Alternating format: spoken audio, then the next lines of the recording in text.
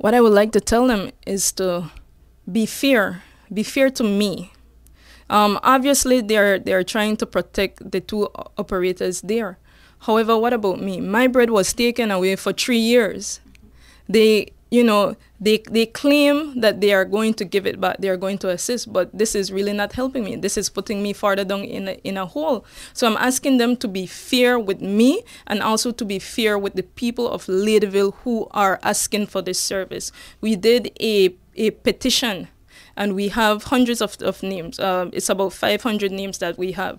Those are real living people that have concerns, that are asking for this service. If they choose to ignore this, then that is telling me and it's telling the country that they do not care about the transportation industry. They do not care about the commuters. And most of all, they do not care about me, who I am a single parent. I am a strong woman. And I am trying to make a living out here for myself and for my child.